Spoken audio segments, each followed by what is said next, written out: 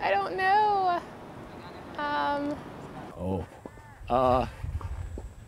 My favorite movie quote. I know so many movie quotes. Can I come back to that question? Yes. Okay.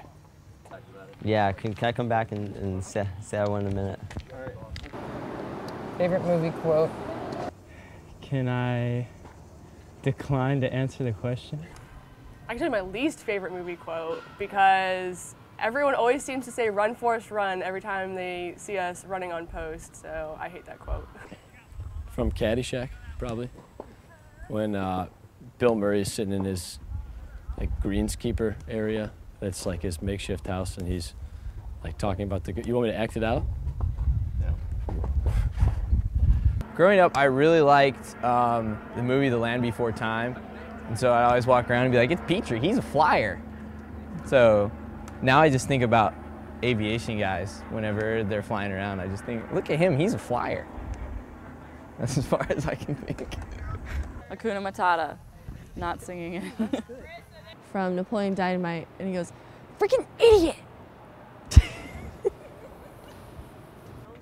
Probably Waterboy.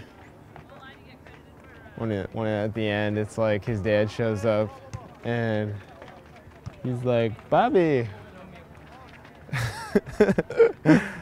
could be on the ESPN, like Tiger Woods and his daddy. We've got no food, we've got no jobs, our pets' heads are falling off. Probably from The Grinch.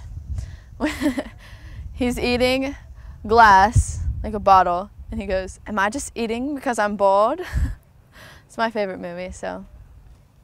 Gracias por vivir en la casa, en las escuelas y el azul marcada.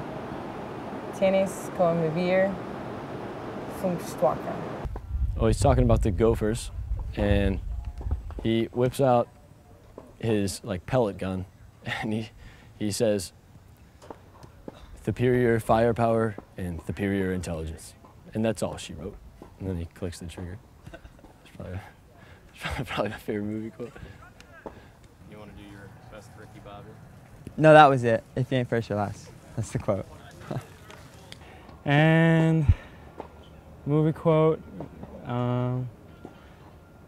yeah, just doesn't really pertain to me.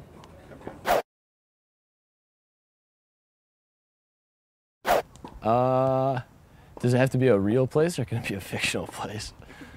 Because no one really knows if that's Sylvester Stallone's house over there, but I think that's his house.